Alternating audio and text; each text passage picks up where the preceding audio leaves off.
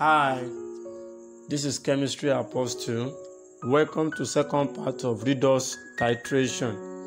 In this video, I'll be teaching us some likely questions that will come out in this year Waec chemistry examination with their solution. Then, if you want to have an excellent grade in chemistry, make sure you watch this video till the end. Please note that these questions are just speculated and patterned after past Waec chemistry practical on redox titration. No student should cram it because they are just speculated and patterned after Waec past chemistry question on redox titration.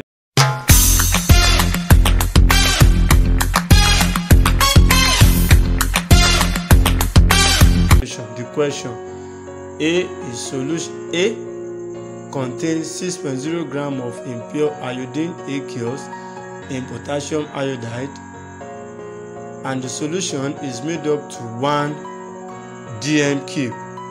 That's our solution A. Then B is solution containing 12.41 gram of sodium thiosulfate in 500 cm cube. This solution B is our thiosulfate, and it is not a standard mass. The mass given 12.41 gram in 500 cm cube. So we are going to convert that mass to mass conc. Put B into the burette, and that means B is representing our acid now.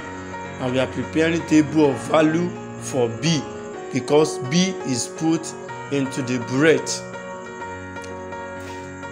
Use starch indicator. And note, we are to add 2 to 3 drops of starch solution when the mixture turns to yellow. Continue the titration until the mixture turns blue, black, and then colorless. That's the color at the end point. We are going to use 32.0 cm cube as our VB. At the end of the video, I'm going to show us the table of value. The question now: calculate the concentration of B in mole per dm cube. Remember, we have to calculate concentration of B in mole per dm cube, and our B is sodium thiosulfate. Concentration of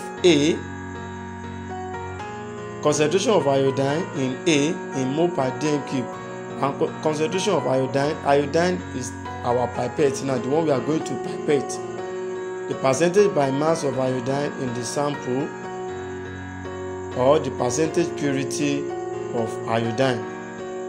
And you know, we dissolve iodine in potassium iodide. Give reason why the starch indicator was not added to the titration mixture at the beginning of the titration. The values are given: the atomic mass of iodine, sodium, sulfur, and oxygen, 127, 23, 32, 16 respectively, and our VA is 25.0 cm cube. Remember, conc of B in mole per dm cube, we can use two formulas. It's either we use Savannah or we use molarity. So in this case, we are using molarity because we can know our mass conc and then we know our molar mass. Therefore, we say molarity of B in the question. Molarity of B is equal to mass conc over molar mass. The mass conc of B that was given was in 500 cm cube. Because of that, we are going to do a unit conversion. 1 dm cube represents 1000 cm cube. Therefore, when you say 12.41 gram is equal to 500 cm cube, 1000 cm cube will give you how many gram? That's how we convert from gram in 500 cm cube to mass in 1000 cm cube. So you make X the subject of the formula, and that is 12.41 multiplied by 1000 divided by 500. When you do this calculation correctly, you are going to earn yourself 1 mark. Therefore, mass conc of B, which is sodium thiosulfate, is equal to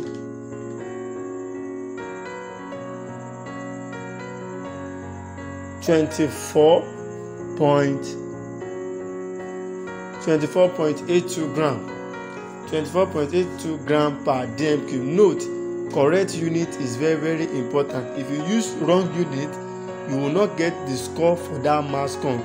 If wrong unit is used, instead of gram per dm cube, if you put gram per mole, it will not score. The molar mass of sodium thiosulfate is given. Molar mass of sodium thiosulfate is given by the equation, and then when you add it correctly, you are going to have 158 gram per mole. If you do that calculation also correctly, you earn yourself 1 mark. Therefore, the conc of B in mole per dm cube, according to the formula mass conc over molar mass, you are going to have 0.157 mole per dm cube. If you do that correctly, I swear you earn yourself 1 mark, and you must make sure you use correct unit. If you use wrong unit, it will not be scored.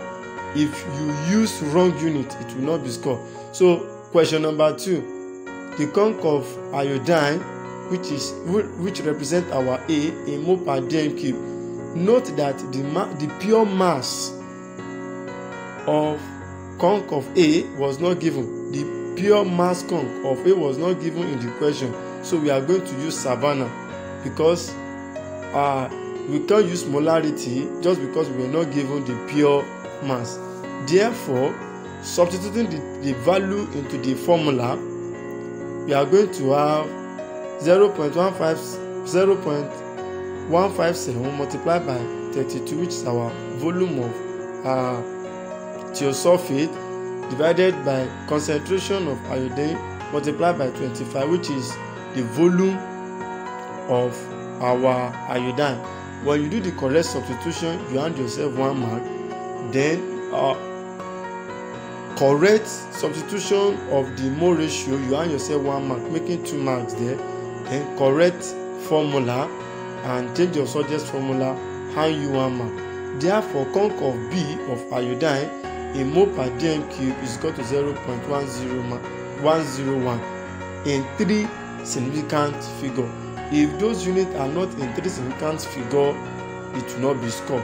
So the next question, percentage by mass of iodine.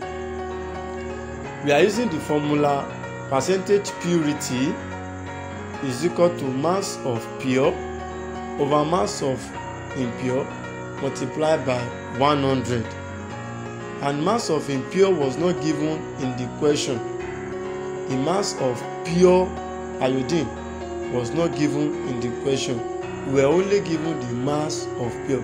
So therefore, we are going to firstly calculate the mass of pure iodine by using the formula mass conc of B is equal to, by using the formula concentration of B in mole per dm cube is equal to mass conc of pure iodine divided by molar mass of iodine. Mass conc of pure iodine is now equal to conc of B multiplied by molar mass. That is when we do correct substitution. Correct change of subject formula. Correct change of subject formula, we are going to have conc of B multiplied by molar mass. And since iodine is diatomic molecule and the atomic mass is 127, we multiply it by 2 to get 254. Correct substitution is there, we are going to have 98.8% and it will earn you 1 mark. Now for the last question, that why don't we add starch at the beginning of the reaction, at the beginning of the titration? We do not have starch at the beginning, just because to avoid complex ion formation, and secondly, in order to obtain accurate result, and also to avoid complex ion formation. Like I have promised earlier, this is the table of value. We are using second and third titers. Second and third titers. And why are we using this? Is because of concordance value. What are concordance value? Concordance value are value in which titers are not more than plus or minus 0.2 centimeter cube. And note, whatever value you are using must be in agreement with the value your teacher is also using. If you do your table very well without ostration, you can check other videos in the channel whereby I talk about how to draw a table of value during titration. So if this table, if you draw it correctly like the way you are seeing it on the screen, you have 8 marks for that table alone. 8 marks for that table alone. And if you do the averaging very well, that is, you make use of concordance value, it will hand you 1 mark. Then the correct averaging will also hand you 1 mark.